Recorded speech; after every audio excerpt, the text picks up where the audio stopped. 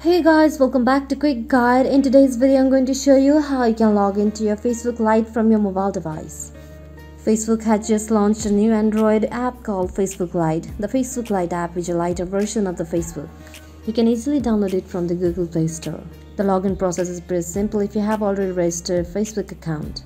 By the completion of the sign-up process on Facebook account, you will be provided with a password that you can log into your account with. So make sure you watch this video very carefully and follow these simple steps. First, go to the Facebook Lite application on your mobile device and tap on it to open.